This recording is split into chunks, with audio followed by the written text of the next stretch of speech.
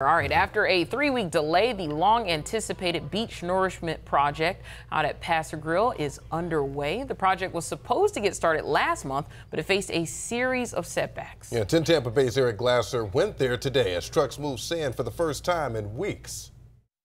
Well, as you can see, there's still been very little progress here on the southern end of Pass-a-Grille Beach.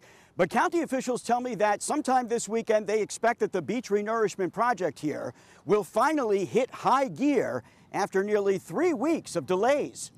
County workers say the first delay was obtaining a permit from the Army Corps of Engineers to pump sand out of the Pass-a-Grille inlet. Then right after that, a mechanical issue with the equipment.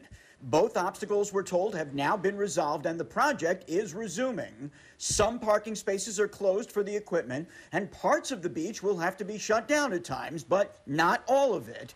And of course, businesses remain open. There's plenty of parking, just get here early. And all the restaurants and all the storefronts are open, waiting to serve you. Come on down. They'll be able to work 24/7.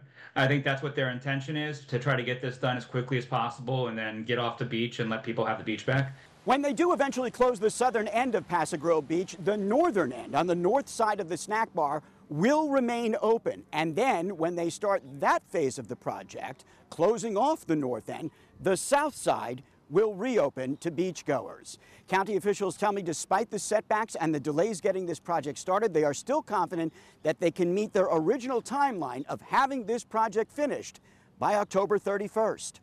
In Pass-a-Grille, Eric Glasser, 10 Tampa Bay.